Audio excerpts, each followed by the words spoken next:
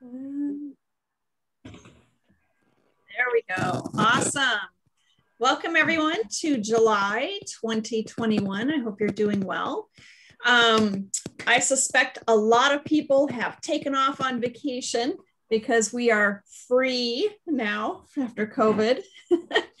And I know that with school being out, a lot of people are traveling. So this is being recorded and you all will have access to it afterwards. So SJREI is where the deals happen and you can ask me anything about real estate. As you know, we're here as education and encouragement. We ask you to do your own due diligence before you go into any deals with any of the speakers, promoters, affiliates. You are responsible for your own due diligence. You guys hear me say it over and over. If you make money on a deal, I'll let you keep it. And if you lose money on a deal, I'll let you keep that too.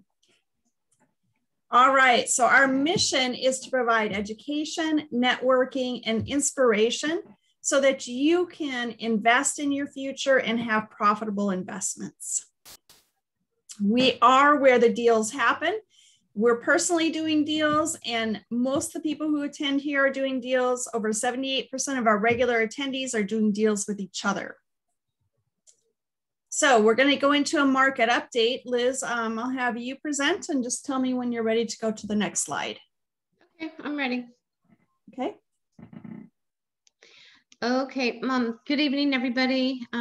I'm Liz Puga, and I just wanted to let you know that I'm using the quarter ending April because CAR has not actually come out with the June report yet. So I don't think I've shared this one with you. And this is just a really condensed short version of it. If you'd like the full version, please let me know. You can put your email in the chat box and I'll send the full version to you so you have all that info. But I'm going to go through just a portion of it for you. Okay. Okay, so basically, you know, as we know that, you know, we have COVID that we dealt with and we lost a lot of jobs, but we are, you know, recovering. And so there's been, you know, not fully, but, you know, there's recovery in the job industry. So that's good.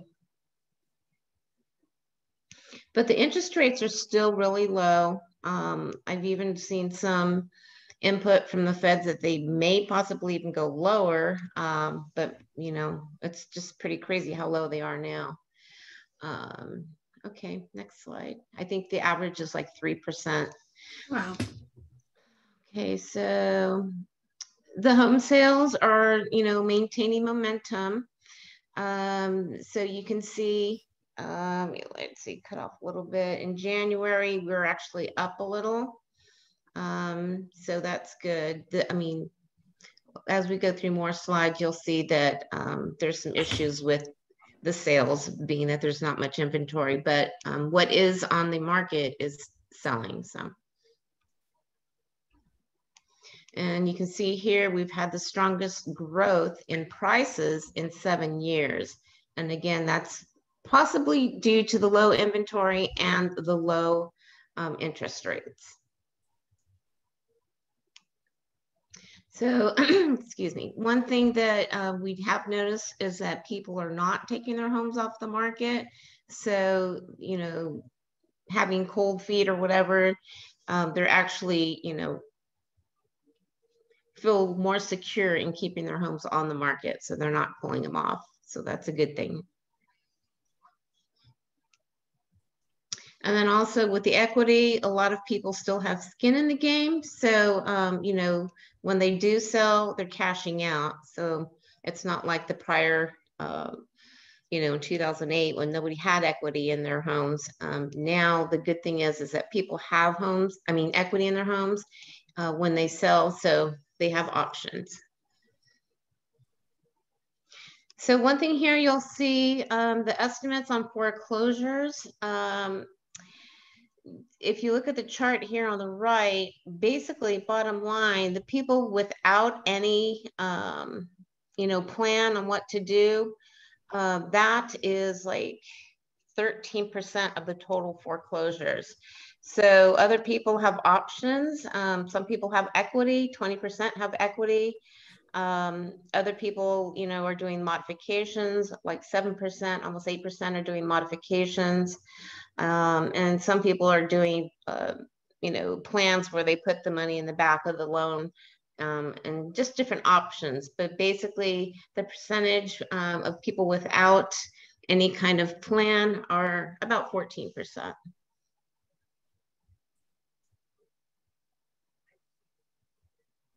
Okay. So basically, like I said, there's the inventory is non-existent, and you can see it's been the lowest in 15 years. And that's part of the problem that we have now. Also, the affordability is deteriorating even with the low rates.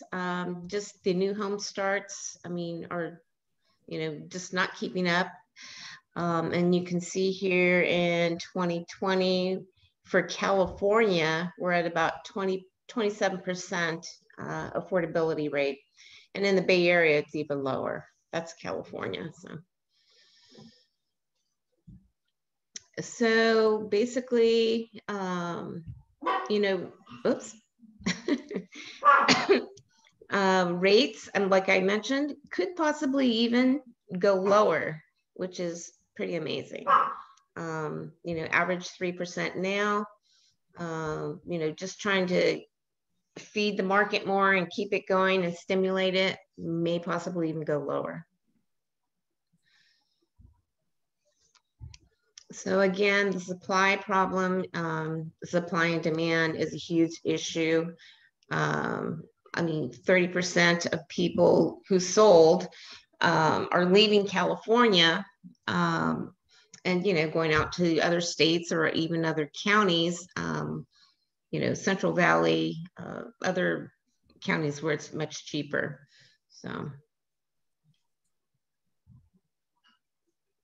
So you can see here, the need for housing is more urgent now than ever. Again, I mean, you can see the migration here. It's pretty interesting. I mean, you know, you hear people moving out to Florida and Texas and Nashville and just all these other places because the prices, I mean, they're cashing in on the equity and they're heading for the hills.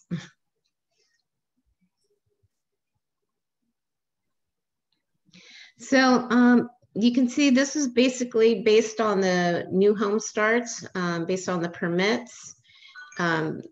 Based on the permits that are there now, we're still short. We're short about what, 180,000? So there's still going to be a supply issue for a while unless we can, you know, catch up with this demand. Okay, so yeah, this is regarding the housing affordability. California, this is a little gloomy, but it's the second worst job to construction ratio in the nation, the fifth lowest homeowner vacancy rate in the nation, the lowest rental vacancy rate in the nation,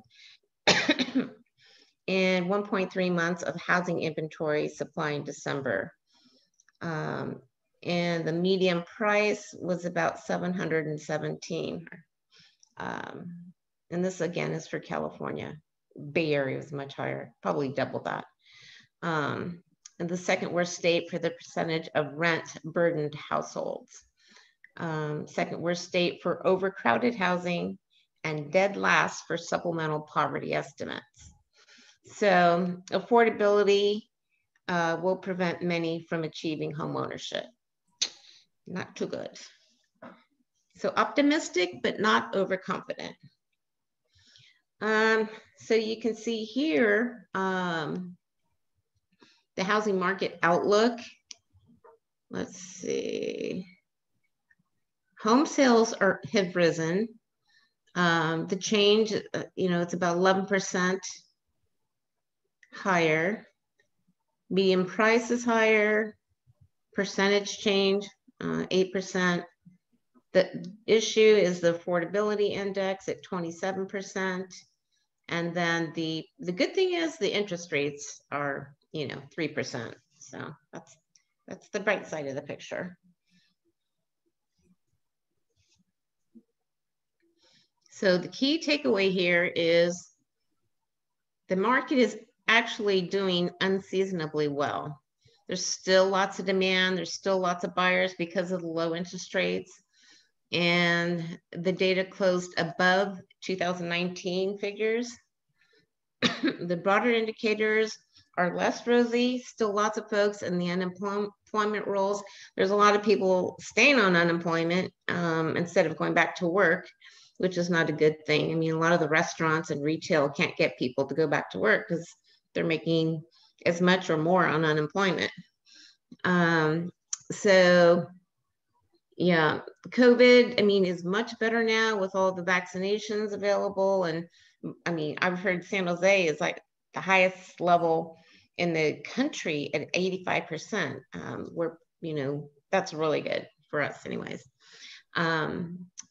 So, oh boy, let's see, keeping it real. Demographics create more, not less urgency and time to get serious about supply and new construction. I think that's one of the biggest factors there. And then, yeah, so I don't know. So I wanted to pull up some of the local stats here so you can see that this is not part of the state. This is local San Mateo County. So you can see here in San Mateo, the median price is 2.8 or 2.08. Home sales have increased 94%. Medium days on the market, 8. List to sales price or sales to list price is 108%. And the percentage of listings with reduced prices is 19.7. So the active listings, this is interesting here. The percentage of change from last year is 41%. So there's 41% less active listings. And then we should have Santa Clara County also. Oh, Alameda. So this is Alameda. The median price is 1.3. Home sales is up significantly, 130%. Number of days on the market, 8. Sales to list price, 114%. And percentage of active listings with reduced prices is only 9.8. And again, here, notice the percentage change from last year is almost 31% less than last year.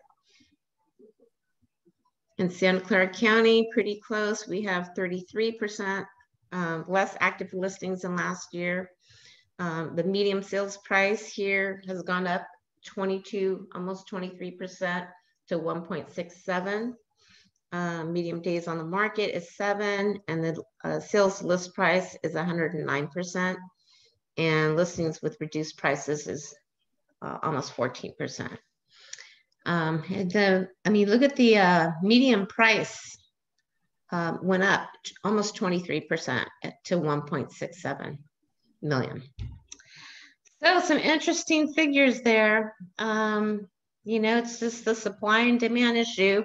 Luckily, we have the low interest rates, which don't seem to be helping a whole lot, but can't hurt, that's for sure. So again, if you want the whole report, the whole CAR report with all the data and everything, I can send that to you in your email. Just let me know. Awesome. Thank you, Liz. You're welcome. Awesome. So one of the things that we'll have to watch is what happened when everybody was freed from COVID between June 15th and the end of July, because historically July is a very slow month as far as closes, and prices kind of revert back after the spring push. And then we see another little surge come August and September. So it'll be interesting to see what the numbers show this year, considering that people are free now to travel, whether it follows the same pattern or whether they've made the decision, oh, I can move now because we're free. So we'll see what happens. Good. All right. So our upcoming events, you want to make sure and mark your calendar for a couple dates next month. We are hosting Joe McCall, one of my friends. He's an author, a podcaster. You may know of him. He's one of the few people out there that's like constantly coming out with value. He's giving you lots of information, and he has mastered how to flip houses remotely. And so those of you who are thinking, okay, you know, the Bay Area is just too hard, join us next month and learn how you can do it from your seat here somewhere else. I mean, that's what we've learned in COVID is how to work remotely. So Joe's going to share how we can even flip houses remotely. All right. Well, without much further ado, let's bring up the main speaker. Oh, wait, that's me. Yay.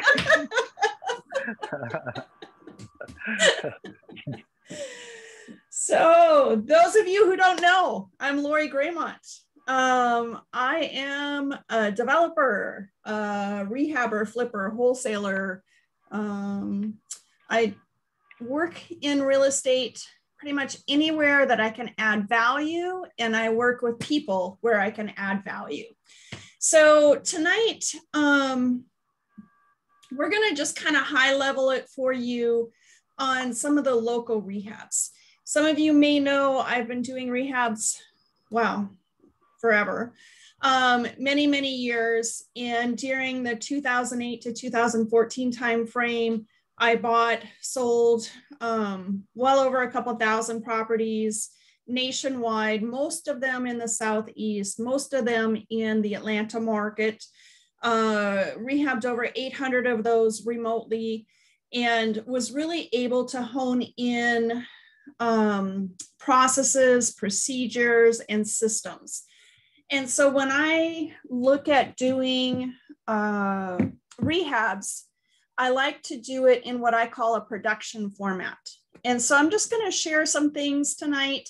At the end, if you guys give me permission, I'm going to invite you to a boot camp. And the boot camp will go into a lot more details. Believe me, what I'm sharing with you tonight is of value. It's going to be worth your time.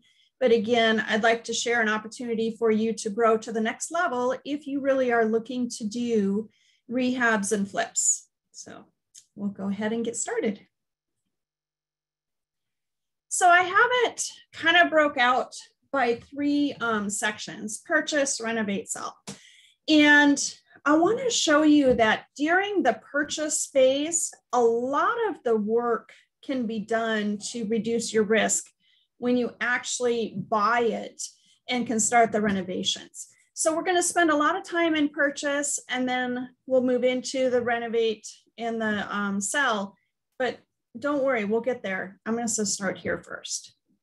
So in the purchase side of it, one of the things I hear from a lot of my students and from a lot of you out in the SJREI world is there's just no houses for sale. I mean, we even heard from Liz what the inventory looks like. You know, what are we, 500, 600 houses that are on the MLS? You know, I hear things like, wow, everything's just flying off the shelf. You know, I'm having to pay over market to buy a property, you know, having to pay more. I wanted to address this a little bit because the reality is there are deals out there, okay? And I don't want you to get frustrated because you can find them. So the first thing you have to do is step back and ask yourself, who's selling a house? Who might be available to sell a house? Well, anybody who has a property that has problems. Anybody that has people problems. Or maybe a life phase change. You know, Liz had talked about over 30% of the people are moving out of the area.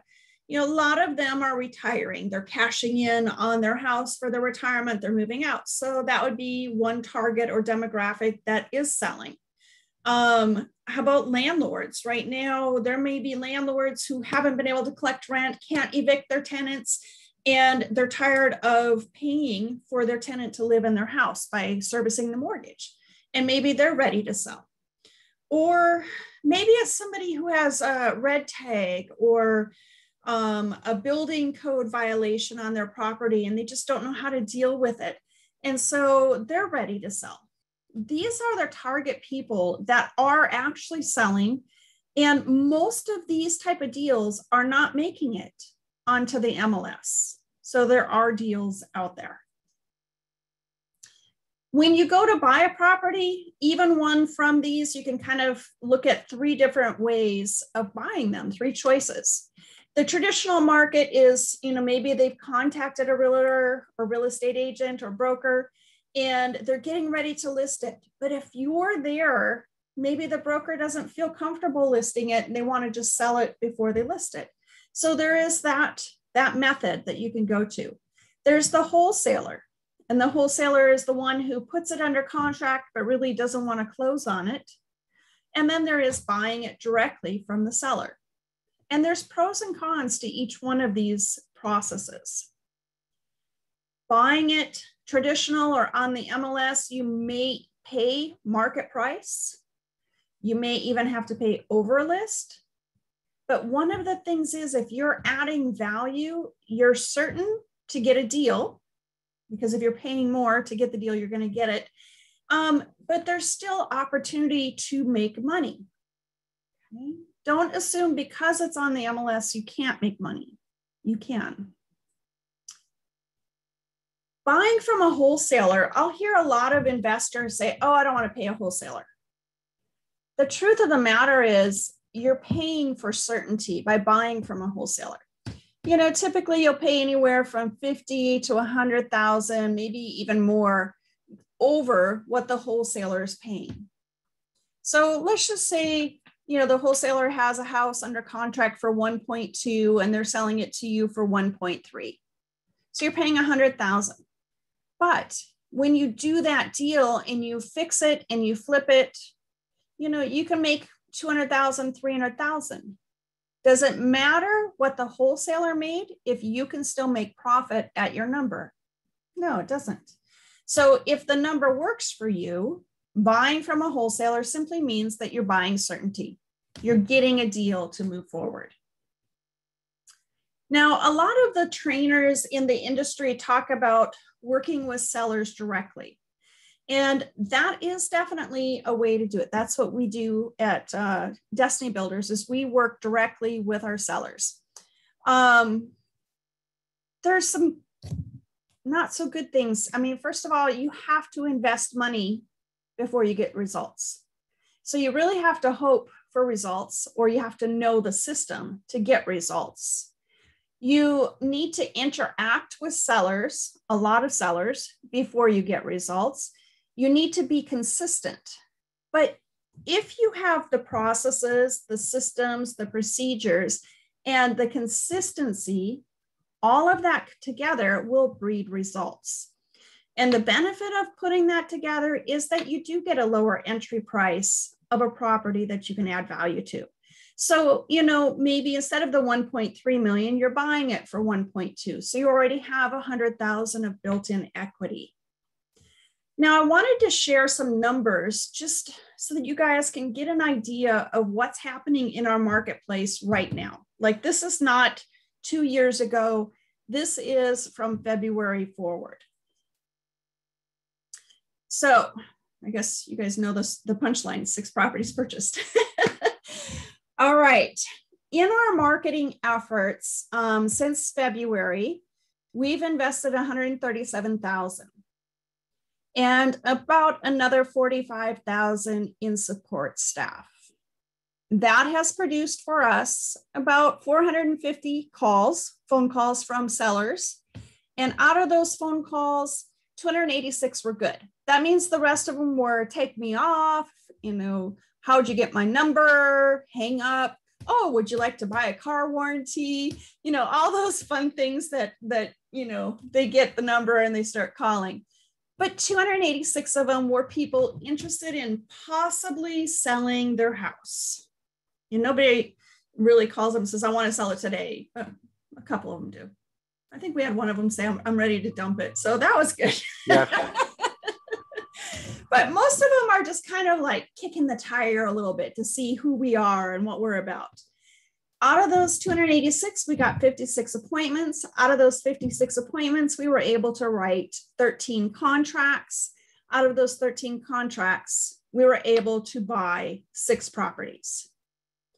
So where that comes down to is, will those 6 properties provide enough income to cover the marketing, the costs, and the time?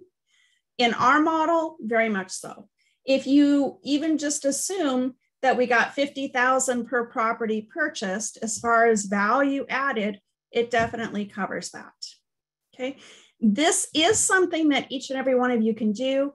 Or if you decide that this is something you're interested in plugging into, this is what my students have access to. So like these 56 appointments, I allow my students, once they've made it through a certain point of training, to go out on these appointments and learn how to buy basically on my dollar. And when we get a property, depending on how it's procured, that property may be something that the student learns how to rehab. Okay. Let me see if I can get my mouse to the click here. I apologize for technical difficulties. Okay. So let's talk about a deal. Who wants this deal?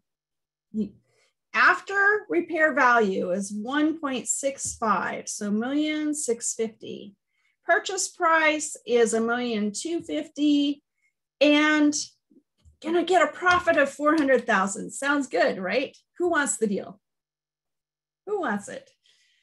Well, it may not be a good deal.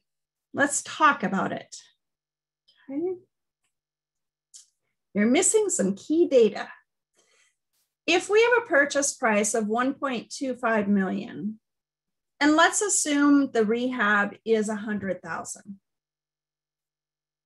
Our acquisition and hold costs would be about $125,000 here in the Bay Area. So that brings it up to $1,475,000 for a CTF. And CTF is my acronym that I created. It's the cost to flip, right? So that's what it's going to cost me to get it to the point of a flip. So with those numbers, and these are pretty accurate to most of what we're working on, there's still room to make money, okay? So if we take a look at that purchase price, or I'm sorry, that after repair value now with our cost to flip, there's $175,000 net profit. So one of the metrics that I use on whether to move forward on the deal is what is the return on that cost to flip. So if I get 175 divided by the 1,475,000, it's about 12%. So, and I'm going to come back and give you some rules of thumb to use this, but this is just high level. And so what I'm doing here is I want to explain to you how I process the number of properties that we get. 56 properties is quite a few properties, and we can't buy them all. We'd like to, but we also have to be sure that we're buying it at the right price. So what I do is I start really broad. I start with estimates. And during the analyzing, I start like at the base of the mountain. And so I just use rough figures. If it's going to cost me $100,000, it's going to cost me, a certain amount in closing costs. Is that going to get me close to the ROI that I want?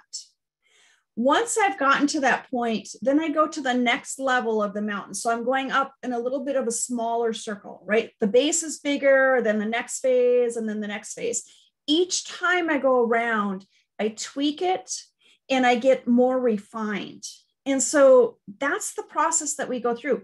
I don't want to get stuck in analysis paralysis before I've even put in a contract on the property. And I don't want to spend 12 hours doing all the pieces that are required to have a detailed scope of work before I even know if I'm buying the property. So this is really important to just kind of take it in steps. So the steps are, first you analyze it, then you buy it, then you rehab it. Each one of those steps gets better refined as far as what your costs are and what your profits will be. So step one, high level analyzing. These are the rules of thumb that I use. First of all, I assume every house that I'm rehabbing is 100,000. Will it be more? Maybe. Will it be less? Bonus for me, right? If it's less, that's money in my pocket. So why not use 100,000? If it's going to be more, I'll figure that out pretty quickly. Okay. Then I always do at least a 10% cost for acquisition, disposition, and hold. And that assumes a 3-month deal. If it's going to be like a major add-on, these are not the rule of thumb. These are just for your simple fix and flip kind of deals that, you know, you make them look pretty, right? And I only say yes, like I only go to the next level if I can get at least a 10% return on my cost of flipping funds. I actually prefer to have that number be between 15 and 25. But sometimes I will go as low as 10% if I think that there's upward mobility as I refine my numbers. But if I'm at the big level, like the lowest portion of the mountain that we're going around and we're just like flinging numbers and it doesn't even pencil out at a 10% cost to flip to the ARV, I don't need to go any further because it's not going to be a deal as I get more refined. Okay, does that make sense? Hopefully that makes sense. So in our process, we have an 8-step buying process that each of my students goes through. The first thing when you're going out talking to sellers is you're going to build rapport, you're going to identify the pain, and then you're going to walk the property. And this is where you get to refine your numbers a little bit more from that first step. The first step is analyze, decide if it's worth buying, you know, based on what we found out having a conversation with the seller over the phone. And it helps us kind of know what's there. This walk the property is the key to refining your numbers down to the next level. Okay. After we've walked the property, there's more steps and more processes. I'm not going to be able to cover all of those tonight. We will talk more about those as we go through the workshop and then in our coaching program, if you wanted to join the coaching program. We have money discussions. We prepare the expectations of the sellers. We find out what is their decision-making process? How do they decide things? Because a lot of times sellers think that they're making decisions that are logical, but really it's emotional. And so we kind of get that out and we talk about how to have prepared rebuttals that really help the seller to feel confident about moving forward. We present offers and then we solidify the decision. So as we talk about this refining the numbers, we're into the next step. This is like where we go and we walk the property and how we can refine our numbers. Okay, so we walk the property, we update our scope of work. Now, scope of work is really what needs to be done to the house to bring it to the after repair value. One of the best ways to create a scope of work is look at what are the comps that you're looking at that you want to sell. What does the after repair comps have? What are, you know, do they have a nice roof? Do they have a nice kitchen? Do they have nice bathrooms? Do they have a beautiful outside yard? What is it that those properties have that your property doesn't? And you can start to create the scope of work. In addition to that, you want to look at every inspection report that's on the property, add those items into your scope of work. And from there, once you have your scope of work, you can start working on a rehab budget. Once you have a rehab budget, and again, this is not going to be a detailed rehab budget. This is going to be lump sum budgets, and we have tools to offer you that. you come in with a number and you're ready to make an offer. When we make our offers, we don't just make one, we make three. If you think about it, I think it's really easy to explain with children, right? I have 4 of them. Many times I would say, do you want oatmeal for breakfast? The first response is no, right? So if you talk to a seller, do you like my cash offer? What's the response going to be? No. But if you go in and you say, do you like this offer or do you like this offer? Just like with kids, would you like toast or would you like oatmeal? Usually they'll say one or the other. And we do the same thing with our sellers. When we go in to make the offer, we offer multiple offers just to kind of see where they're at. And offers can always be renegotiated. So it's just a process that we go through. So when you're out with the seller and you're walking the property, these are the 12 things that you need to know about the property. These are going to help you come up with the best rehab budget at this point in time. And it's also going to prevent you from buying something that may not resell. So the questions are, how does the roof look? You don't have to be a general contractor to know if a roof looks like it needs to be replaced.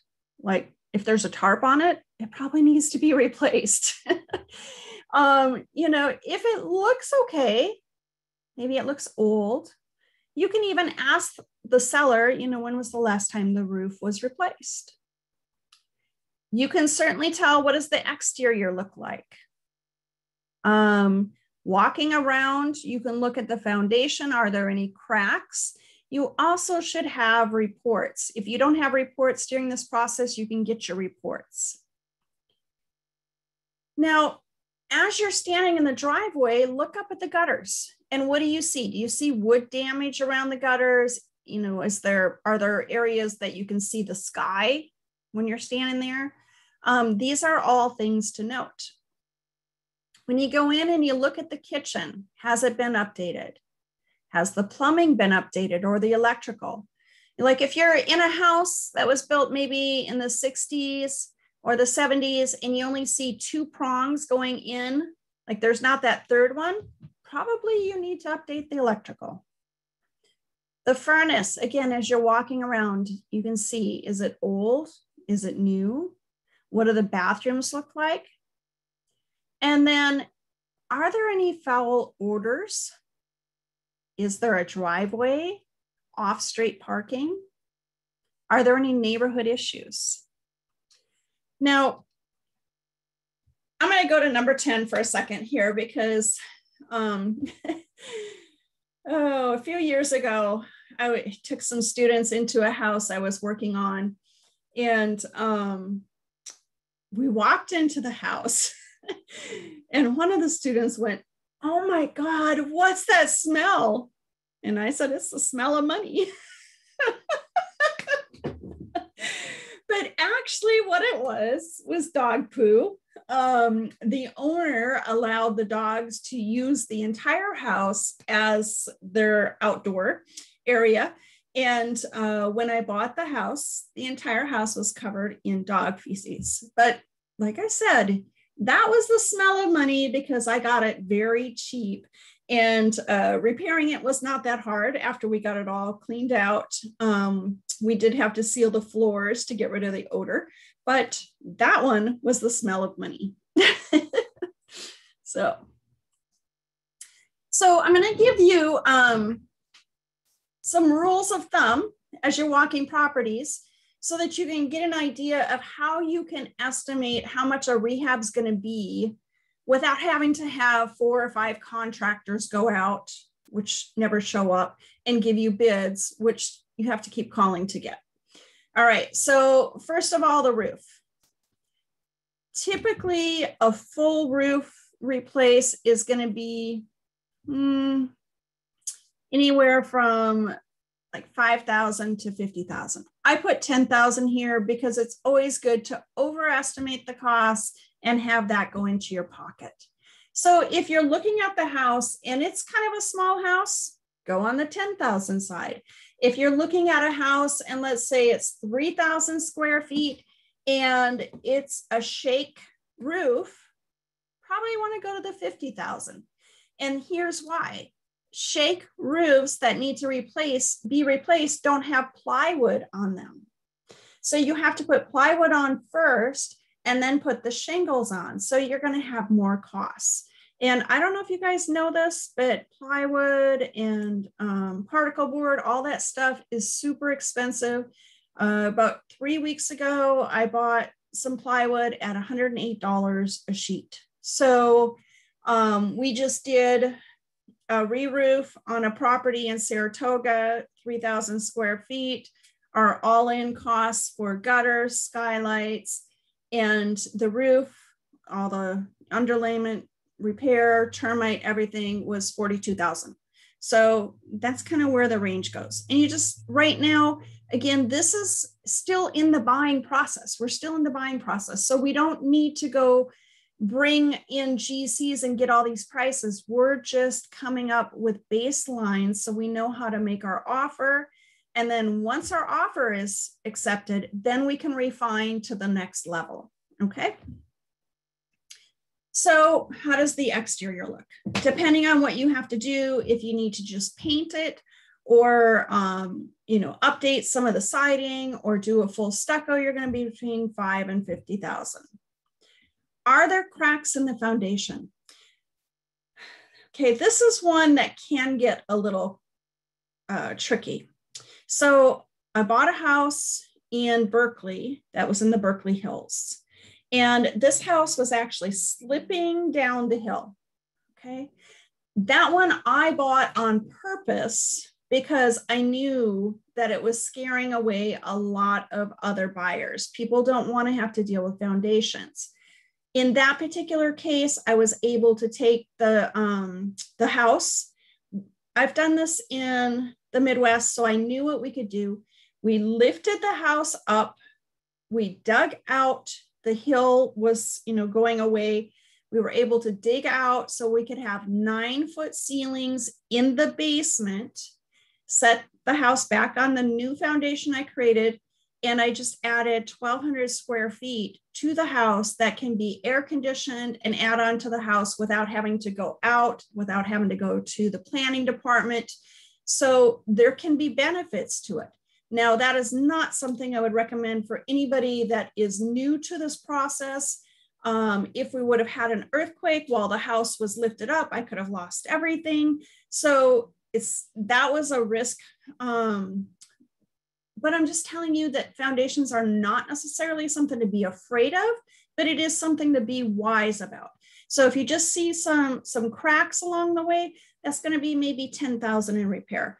If it's sliding down a hill like in Berkeley, think about me, that's going to be your $200,000. Okay. Is there wood damage around the gutters? Termite damage? If there's wood rot around the gutters, there's probably some wood rot up under the shingles and some of the barge, rafters, different things. So I would estimate $10,000 to $20,000 in repairing the termite damage. What does the kitchen look like? Now, I have $30,000 to $100,000. And I know some of you are going to go, well, I can go down to KZ Cabinets and get a kitchen for $5,000 or $6,000. Yes, you can. But somebody has to install it. And then you've got flooring, and then you've got tile, and you've got appliances. So, if you figure $30,000 to $100,000 for all the parts of the kitchen, you'll be in good shape.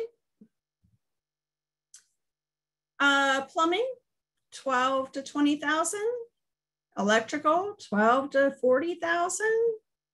Furnace, $10,000 to $15,000. Bathrooms, $5,000 to $20,000 each. And is there any foul odor? Okay, so I told you my dog story, and I told you that smelled like money. Okay, I bought a house in Willow Glen, and when I walked into the house, I mean, it was a hoarder's house. And after we got all of her belongings cleaned out of the house, I walked in and my feet were getting bit up by fleas. And there was this really foul odor. And I thought, oh my gosh, what is it? Well, one of the guys that I was working with, actually, somehow he tripped and he fell into one of the walls and put a big hole in the wall. And out of the wall came all of these bugs because inside the wall were cats. So that was a foul odor. That is different than buying a house that has the smell of mold or mildew. Okay, so if there is a foul odor, I just want you to have a red flag. I want you to understand what it is you're getting into, because that particular house with the fleas and the bugs coming out of the wall was going to get knocked down anyway. So that was fine. You know, it was disgusting, but it was fine. The dog house, that was fine. It was disgusting. But a house that is, I would say, infested with mold is not only dangerous to you, your workers, but possibly your future people who are buying it from you. And that needs to be taken very seriously. So if you smell something like mildew or mold, get it inspected by a professional before you buy it, or make sure in your buying process, you put in there that you want that inspected, okay?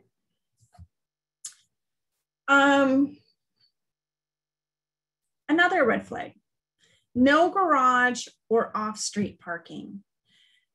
Well, it seems like we're moving to, or wanting to move to, like a shared economy where people don't need cars. People still like garages and they still like off-street parking. Now, if there's a way that you can put either of those in, that's a value add for you. If there's not, that may not be a good property, because you want to appeal, when you sell, you want to appeal to the largest audience possible. And some people won't buy it because of those reasons. So now your audience went from the largest to the next smallest, okay? So pay attention to that, because when a market turns, any deficit like that is going to make it hard for the house to sell, okay? Neighborhood issues. This is a lot of different things. Is there something in the neighborhood that would make your house not sell quickly? When we are in hot markets, almost every house sells. But when a market turns, houses that have deficits don't sell fast. So are there power lines near or over the property? Is the property next to a highway? Is the property next to a neighbor who has chickens and pigs and everything else in their backyard? Is the house next to a vacant house? Is the house next to a burned down house? Those are all the things to take a look at when you are making the purchase, because they will affect your resale. Okay. So I'm going to kind of take you through a little case study. You know, we just went through a bunch of ways to value this. So I'm going to take you through a case study of a particular property and just show you that you can get some of this just from pictures. You don't necessarily have to walk the property. It is way better if you walk the property, but just to give you an example. So looking at this house, we can see the roof is fairly decent. The outside looks okay, maybe some paint. Kitchen definitely needs a redo. Flooring needs a redo. This is looking up where the gutters are. You can see that there's a lot of water damage. Okay, we're going to have some work over near the roof. This is one of the bathrooms. Pretty typical mold, but this is bathroom mold, not ceiling mold. So it's a little bit different, but definitely going to have to redo bathrooms. So let's just assume that we have this property. It was built in 1967. It's 2,700 square feet. And remember, I said, always assume it's a $100,000 rehab. Now we're going to take those 12 items and walk through and add to this 100,000 rehab to get a better rehab price. So the roof looks good. The exterior of the house does need some work. There's gutter damage on the wood, so that's termite. New kitchen. Plumbing probably needs to be updated. Electrical looked fine. The furnace does need to be updated. Bathroom needs to be updated. No foul odors. Yes, there is parking off the street and there's no neighborhood issue. So if we add up all these additional pieces here, we will see that our 100,000 plus our 78 that we just did is a rehab of 178,000. Okay. And maybe on our first round, we thought, you know, we originally thought it was going to be 175. Now we're at 178. So we've just refined our process and there's no red flags. Red flags are key. If there's a couple red flags, probably it's not worth a deal. So we're doing all this before the offer is accepted, but once the offer is accepted, we get to roll up our sleeves and dig in. This is where we get really detailed. Okay, this is where we can bring in our contractors. And the reason is because when we put our offers out there, we actually have a contingency period that allows us the time to do the research. Probably, I was going to say maybe 4 years ago, 5 years ago, I would get a call probably every week from wholesalers. And now that we do our own marketing, I don't hear as much from wholesalers. Actually, I give them stuff to wholesale. But I would get these calls from wholesalers and, oh man, I have this deal. Like I have this deal in Concord, or I have this deal in Berkeley. I have this deal in San Jose. And one of the first thing I would ask them is, do you have it in contract? And they'd be like, no. And I'd say, okay, call me back when you do. Well, I don't know what to offer. And I'd say, do your best. But part of that is that you don't want to go through all this effort. You don't want to drive and walk a property and spend all your time if you don't have control of it, especially in this market. So you have to balance how much time you put into getting the property and then refining your offer. So everything that I've talked to up to this point was even before it's in contract. Now we're going to talk about when you have it in contract, these are the steps you go through. Good? So refine your rehab scope of work, refine your budget, and then decide if it's go or no go. If, you know, you can invest the time you need to in the pre-rehab planning, and then if needed, you can go back and renegotiate the deal. You know, and I always tell my students, you know, we want to make our best offer going in, but that doesn't mean it's our final offer. That was the best offer we could make with the knowledge that we have. And we may have to renegotiate.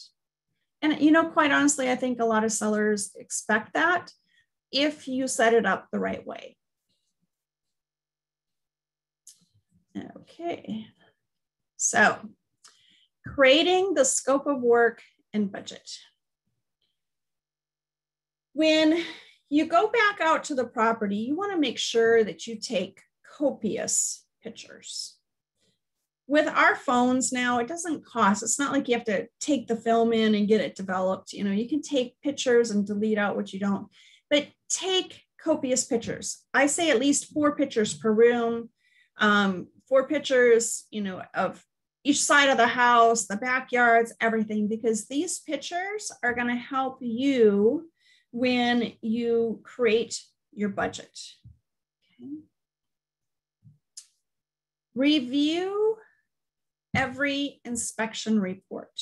So if there isn't reports, you need to order reports. Roof, house or home inspection, and termite. Those are the minimums. Then you may want foundation, and you may want mold or mildew. Okay. All of the things that are called out in the inspection report that would scare a new buyer, that's going to go into your scope of work and your budget. You know, things like a light switch being turned upside down. Okay, that doesn't matter. But if you've got, let's say one of the blocks under the house is missing part of the foundation. Yeah, that's going to scare somebody. You want to fix that. So you're going to get all of that in.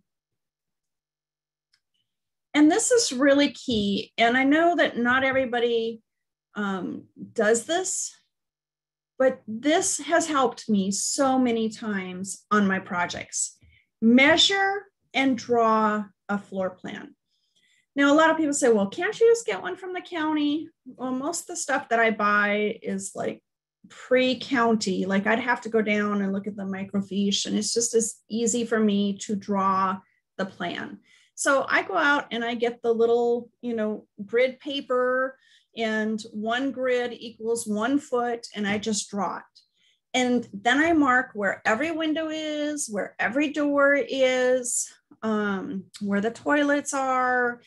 So I know exactly what I have, because if I'm replacing windows, now I know how many windows and I know the sizes of my windows.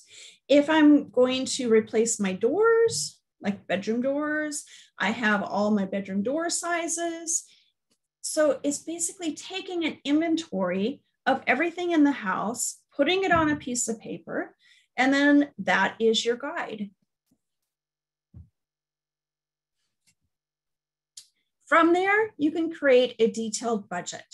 And I have a spreadsheet that I keep with all of my budget amounts on, you know, like what's it going to cost to replace, you know, a chimney or that kind of thing. And as I get new numbers, I update it. But you can get your detailed budget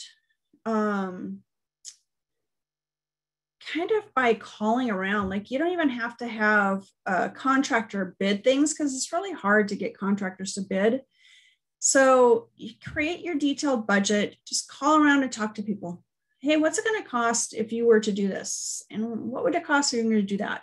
Or even join some groups on Facebook. I see a lot of stuff going on. I've got a couple Facebook groups where people are throwing out, hey, I just did fencing, redwood, 8 foot, a linear foot. Okay, you know, so those numbers are out there. And then a detailed scope of work. The way I like to do my scope of work is I like to write it out. Be very clear. And if you're moving walls, having that floor plan drawn as is, then you draw another floor plan as proposed. And if you need permits, then you've got that drawn for your permits. You're ready to go. The last thing is a Gantt chart. And a Gantt chart pretty much is like a visual of when everything needs to start, when it needs to end, so that you're ready for the next guy to start. Project start to project end. It's beautiful. So this is how I take my rehabs into production. Now, I do it a little different. I mean, most people, when I say average time to flip, they end up spending about 6 months. And part of the reason is that they walk the property with a GC or a couple GCs, and they say, this is what I want to do. They don't have any of the documents we just talked about. One GC creates a bid and says, oh yeah, it's going to cost you $125,000. Another one creates a bid, $145,000. Nobody puts timelines on it. They are not apple to apple. And all of a sudden you're moving forward with a GC. And as you know, most GCs like to get like 25% down. And then when they get to 50% done, you give them more money, and they get to 75% done, you give them more money. But did you know that the GC is not working just your job, right? They have you and this guy and this guy and this guy. And so they might be in your job for 3 days and then disappear for a week or two, and then come back and then disappear for a week or two.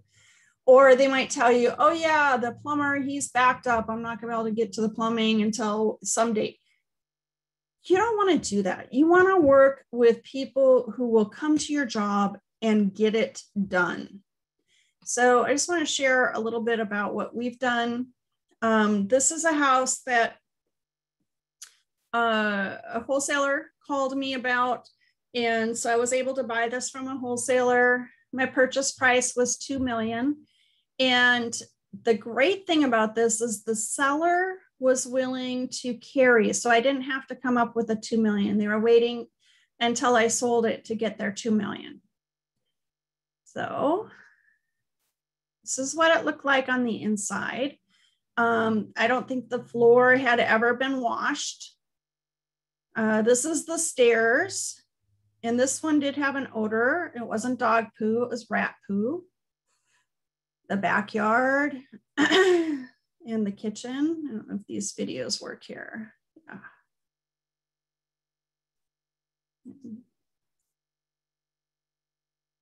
The nice avocado colors, right? So this is a picture during our renovation. We ripped everything out. We put in new windows.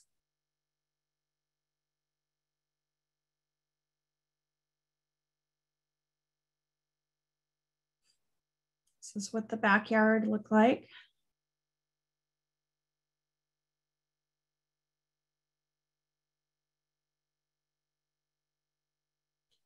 And this is a video that my team put together of the process.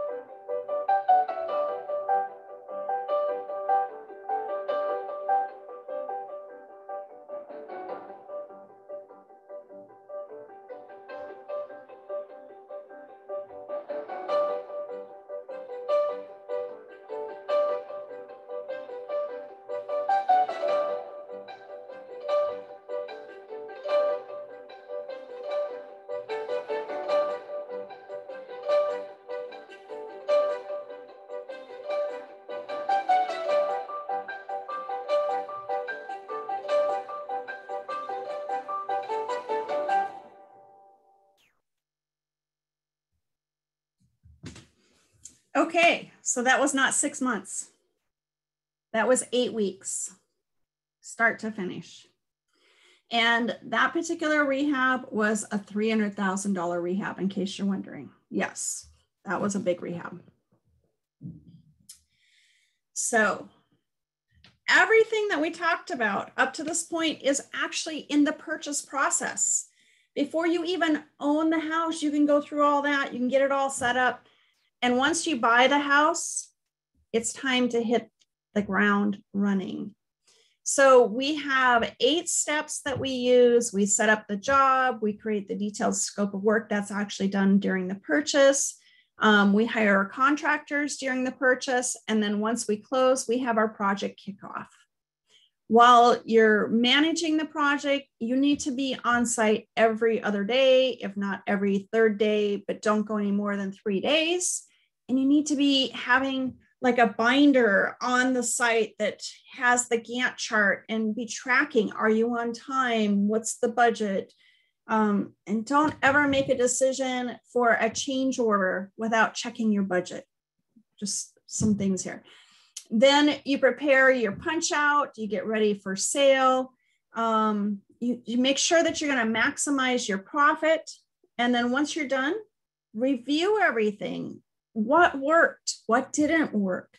Revise and go out there again, because every project is different and it's an opportunity to learn to be better at the next one.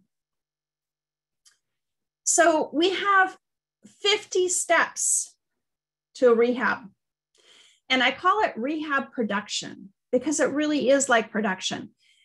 Of the 50 steps, you're not going to do all of them on every house, but you are going to go in this order. You're going to have your pre-construction, you're going to have your rough, you're going to have your major systems, your unfinished surfaces, your finished surfaces, and then your final details.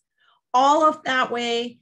And then some of these are dependent on others. Some of them can be done simultaneously. And that's how you can get a rehab done in 8 weeks, by managing all these pieces. If there's no dependency, it should be done right away. You know, if you have to wait, like you have to have all the plumbing and electrical in before you can hang the sheetrock. Okay, get that. But you could be doing the backyard before anybody's doing any plumbing or electrical. So you can get things moving ahead of time.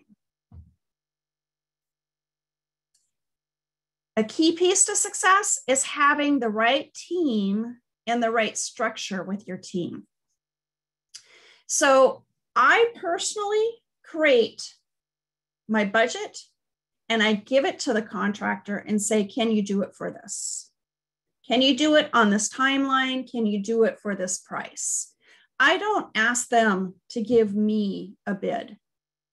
That way I'm getting apples for apples, and I might give it to 2 contractors. I mean, when I was doing remotely, I'd give it to 3 contractors and say, come back and tell me if you can do it for that price. And then I would tell them, you know, if there's going to be a change order and you didn't notice it in the beginning, I'm not paying for it. If it's something that I change as a change order, I'll pay for it. And a lot of times they would come back and adjust the budget just a little bit more, but not too much. And we have a very smooth process. When you give them the budget and it's by line item, like one thing that they can finish, let's say paint the interior of the house, paint the exterior of the house, install gutters, install the roof. When it's line item, like by line item like that, you can pay them by line item. One thing that people really like is a paycheck on Friday. Okay, so you pay your contractor weekly for anything that's done 100%. Now, let's say that I told him that I would pay him $10,000 for the roof, and the roof is done. Well, I'm not going to give them all $10,000. I might give them $9,000, or I might give them $8,500. And the other $1,500 is going to set aside in a holdback account for them. That holdback account ensures that they come and they do the punch out, right? How many times have you worked with a contractor and they got the job like 90% done, but they didn't do all the little details that take time and they never came back? Well, this way they come back because they want that extra money, that holdback. And this is a process that you have to explain to contractors because they've got it in their mind that they get 25% and then 25 and 25, but that's not going to protect you, because how do you know that the deal or that your rehab is 50% done or 75% done? You don't, but you know if a roof is 100% done, you know if the painting is 100% done. So it makes it easy. Nobody is discussing whether it's done or not done. I always offer a bonus if they finish early. It becomes a little bit less of a bonus if they finish on time. And then it becomes a penalty if they are late past 10 days. And then it gets very severe if it's past 15 days. So that's one way to encourage that they stay on the schedule. Then the other piece is I try to create a team feeling. Like it's not them against me, right? We are a team. So I always have a kickoff meeting and then we have a wrap-up party. And you know, grills, they work well. So here is another project that we did. Purchase price was 1.287 and ARV is 1.7. Let's see if we can get this to play. That's the rehabbed one. This is what it looked like originally, the backyard.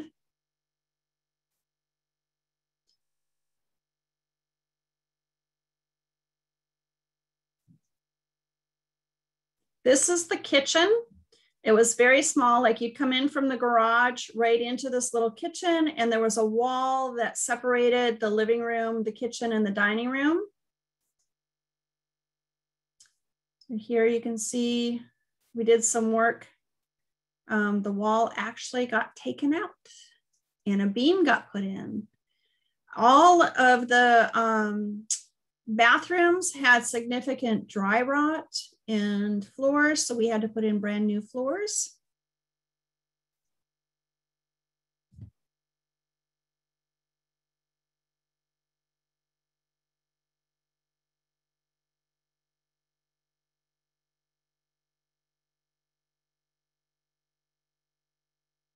So this is a picture of the lamb beam that went in to open up that room. And that's actually standing in the kitchen looking into the living room now that it's been opened up.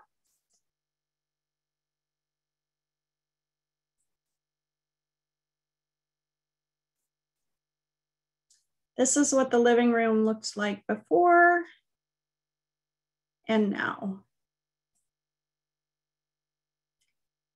And this was the new kitchen.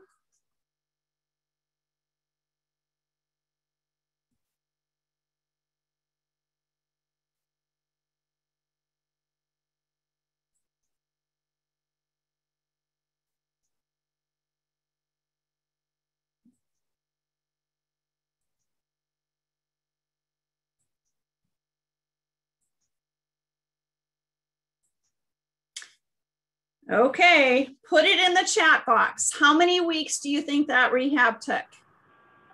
This is time for interaction, chat box. How many weeks?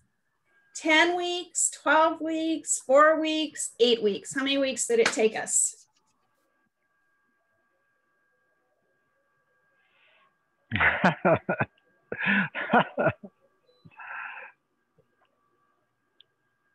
You guys ready?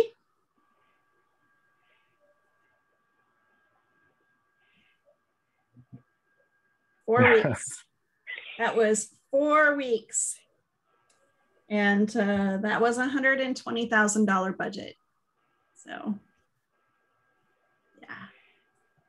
And there was a bonus for the guys, believe me. Yeah. So I'm going to wrap up here in the next few minutes. I just want to move into the next phase and talk about some things that are key in order to have a quick sale.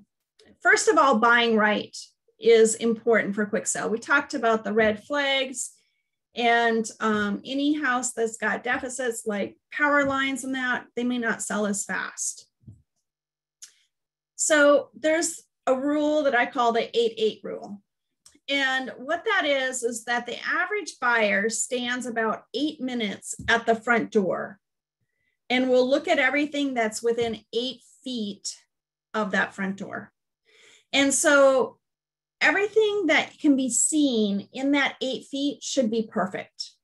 Anything that is sloppy or dirty, well, it might not be that big a deal if you lived there. When you're trying to sell, it sets in a feeling that maybe something isn't done nicely in the house. And it's kind of a subconscious thing. She might not even notice it right away, but then you go, yeah, just not quite feeling it. Okay. The next thing is details count. If you walk in the house and, you know, there's paint on the floor or the cleaning wasn't done well, again, it sends a subconscious signal that there's poor workmanship. And so you're not going to get top dollar. You definitely need to stage the home and have professional pictures done.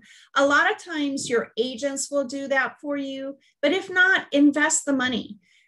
Staging is $5,000, maybe $10,000, depending on how big and how many rooms and how long. It's so worth it. And a lot of the staging companies will have professional pictures where they touch them and they make it look wow. And you want that wow when people look at it.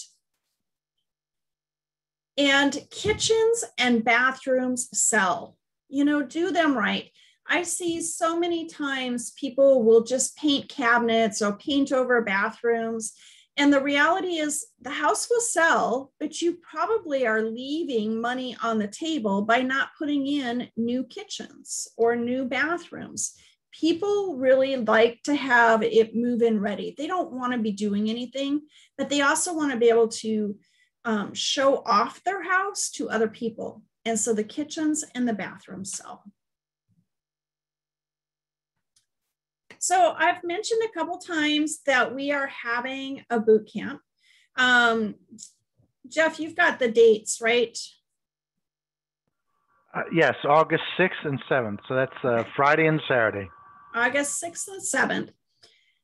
In this boot camp, I only have room for 12 people because we're renting a big van and we're going to be going around. So what I'm going to cover in this is like how to find contractors, how to hire contractors, making sure that you don't get cheated, and how to get contractors to basically rehab on production so that you can get your projects done in 8 weeks or 4 weeks instead of 6 months. We're going to talk about sizzle features, things to install on every rehab, colors, how to create a palette or a design board that you could take from house to house and not have to rework every house.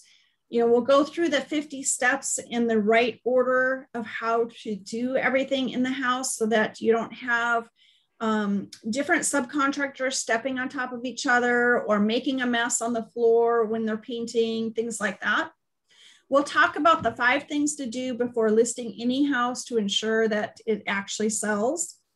And we're going to, the 50-step checklist, how to handle violations, citations. Let's say that you're moving forward on a rehab and you didn't know you needed a permit and you get a stop work order, what to do with that. Or if you've got a house that you bought that has a red tag on it, or if you run into any mold, how you can make sure that you're safe with that. We're going to talk about the common mistakes and that a lot of investors do, the thinking that needs to be changed, the deals that should be you should stay away from. You know, you don't want to end your career before it starts. And you'll get to talk to some of my contractors. We're actually doing the training inside one of my rehabs, so I can kind of take you around, show you. And then I'm going to take you where I get some of my products so that you can learn that. I'll tell you the information about the back scene of buying from these wholesale places and what you need to understand when you're working with contractors. And it's just like an opportunity to not only learn, but network with people who are doing it, to see some of our deals. And you know, it's kind of like us opening our kimono for you guys to see what we're doing and see if you want to be a part of our team. You know, as I mentioned earlier, we are getting plenty of leads and our students are going out, they're learning how to buy, they're learning how to rehab. And so if that's something that you're looking to do, we do have that opportunity for you too. But this particular training, I did it in 2019. And it was $49.97. I'm doing a COVID special. It's just this time, this training only, that I'm dropping it down to $29.97. I'm limiting it to 12 people only. And so I would say go out and sign up before it fills up. All right. So I'm going to open it for questions. If you have any questions, go ahead and put them into the chat. And Jeff, you're up. I've got a couple here. All right. CB. Oh no, Lou had one. So this was people are buying properties with no inspection contingencies, so it would be put you at a big disadvantage to get all the inspection reports. What do you think about that? So buying or selling. So if I'm buying from a seller without it being on the MLS, I have what we've been getting, what, 20 days, 25 days inspection contingencies, right? Whatever we can get. Yeah. So that gives me plenty of time to get my inspection reports buying directly from sellers. If you're buying off the MLS, typically they already have inspection reports, and so you can make your decisions on that. If you're buying from a wholesaler, again, ask for inspection reports. So it really just depends where you're getting it from. But, you know, if you're not getting inspection reports, don't go non-contingent. That's going to end your career fast. Yeah. I've got one here regarding your bonus structure. Do you give your contractors a bonus for being on time or early? Like finishing the project on time or early, yes. Okay. I don't track hours or days that they're there, but I give them the Gantt chart and say, okay, this is when it's supposed to be done. And as long as I don't change the scope of work, and that's a big if, because sometimes I do change the scope of work as we're doing it. Yeah, so then that would change. I've got one from Lou here. Do you have a favorite paint colors, and how many colors? And Lou said it's kind of tough. So yes, you have I notice you do. I notice you have a certain palette, but yes, yeah. So what I do is I create a design board that has pretty much the same colors. So the same interior paint colors, the same exterior paint colors, tiles. Even if I can't get the exact tiles, similar tiles, because then I don't have to really work that hard to come up with what looks good together. And as far as the paint goes, I can take it from one project to the next project to the next project, because sometimes you buy more than you need, or you need just that little bit more. And so we're not wasting anything that way. And our tile too, we take our tile from one project to the next, and that way we're not having to go stand in line to do returns or that kind of thing. And so, yeah, as far as colors, I use Sherwin-Williams colors. My interior whites, like some of my projects I'll do with it's called Worldly Gray. And then that's the walls. And then my white would be, now I'm drawing a blank. I just had it. Snow something. It'll come to me again. But I've switched from the Worldly Gray to pretty much painting all of my interiors white, and my doors are black.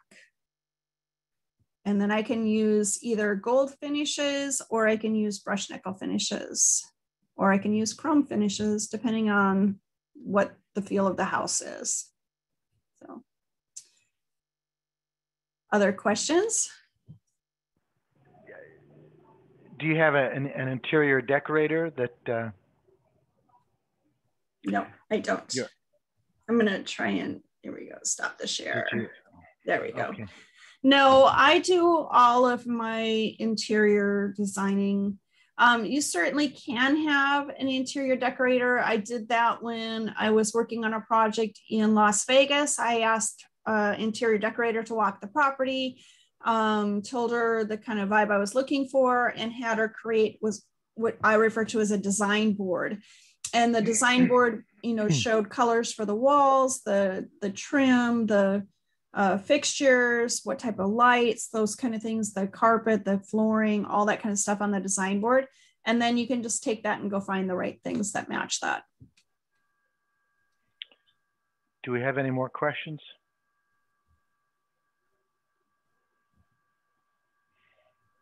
Oh, the white paint is called Snowbound. I knew I would come up with it eventually. Yeah, so I paint my walls in a flat, all the walls in a flat, even the bathroom and the kitchen. But in the bathroom and kitchen, I add a mildew resistant additive. So I actually add it to all the paint. And so it goes for all the rooms. We use the LVT which is like the vinyl flooring that's planks that snaps in, that can go through every room. So you're not having to change from, you know, engineered to tile or have any transitions. So we put that in all the rooms. And then our doors, we paint those with a black from Sherwin-Williams, but we do that in a high gloss black, and they look really sharp. You know, Lori, I'm going to cheat a little bit because I know how many projects we have going on, and I noticed on the second day of this workshop in August 6th and 7th, so there's a bus tour. There's a yes. So how many? Can you talk a little bit about how many of those projects you're going to see on that bus tour? Because that's a big deal, I think. Yes. So let's clarify. Bus tour is like not a big, you know, big party bus, but it's going to be a smaller bus. And we will hopefully see 4 of the projects, Oh, yeah. but I can't guarantee that. I can say at least 2. And we will definitely go to 4 of the stores that I normally go to. I kind of make an introduction so that you can go in later if you want to buy your products there. Yeah, it's going to be fun. And we go out to lunch and, you know. It sounds like fun, right? It is fun. And you'll get to meet my contractors. They'll be at the job site so that you can ask them questions, but you can't take them. Sorry. They're loyal. Yeah. There's a question about another date for the boot camp, but it's just what's your, no, this is going to be it. Okay. Yeah. I only do it once a year. And yeah. I know some of the students that you have are talking about being at the workshop. Do you plan on having the students there? Because I was talking to Ray earlier today. Oh, yes. Ray's on here, but yes, for sure. Oh, so my bonus, like what I offer them. So I kind of do it. I don't know if it's right or wrong, but what I do is I calculate what my cost to hold the property is per day. And so let's say my cost to hold the property is $635 a day. So if they finish early from when I said, then they finish 4 days early, they'd get that times 4. And then the penalty is that same, because I figure if I'm going to penalize them, I should also offer that same opportunity. And I always give 10 days for them to pull it together. And then it's after that 10th day, then I would charge the same in penalty as I do offer in bonus. Other questions? Do you skip using Home Depot for buying products? No, I use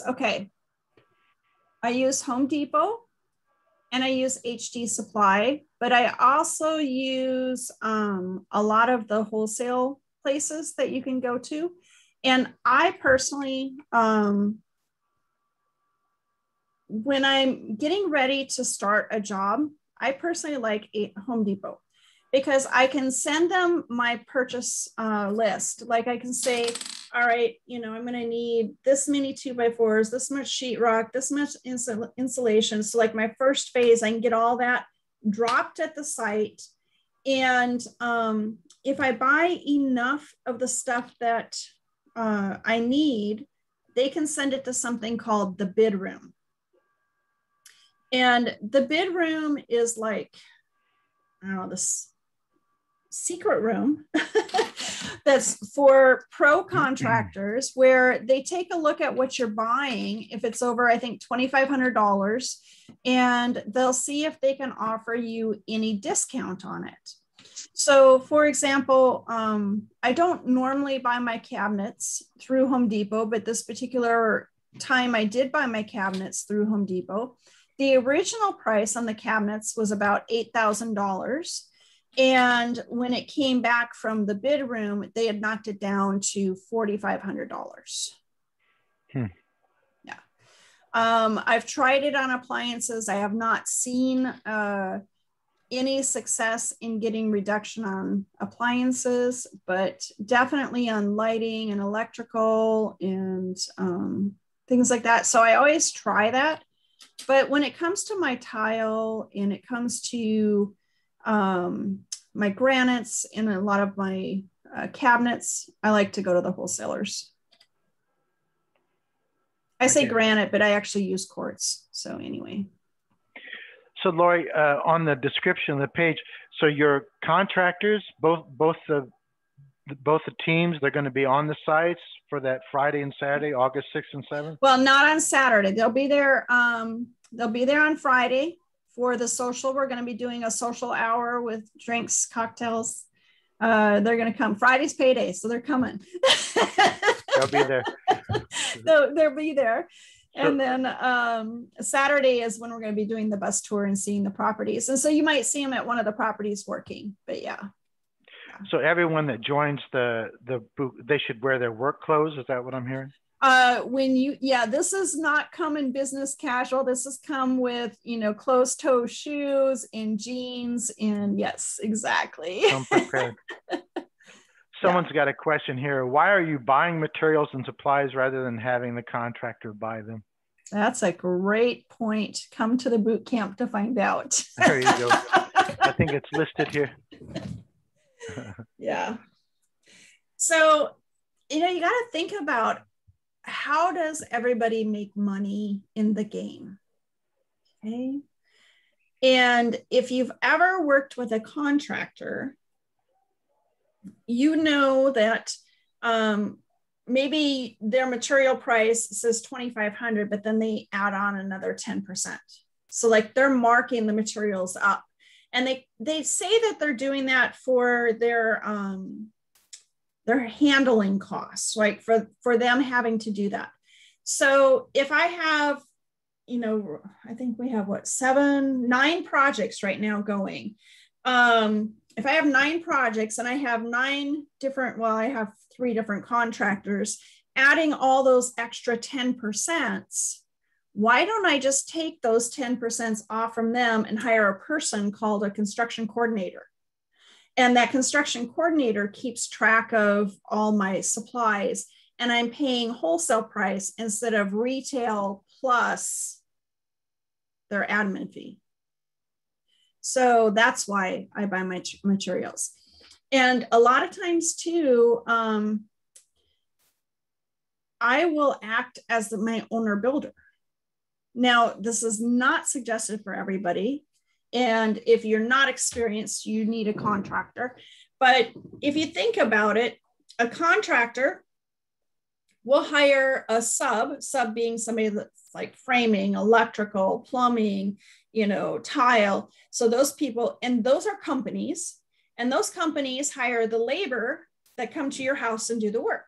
So you have 1, 2 people before you get to the labor. Well, you really want to get to the cost of things, just hire the labor. You have to be willing to manage it. That's why you need to be going on site, but you're going to go on site anyway.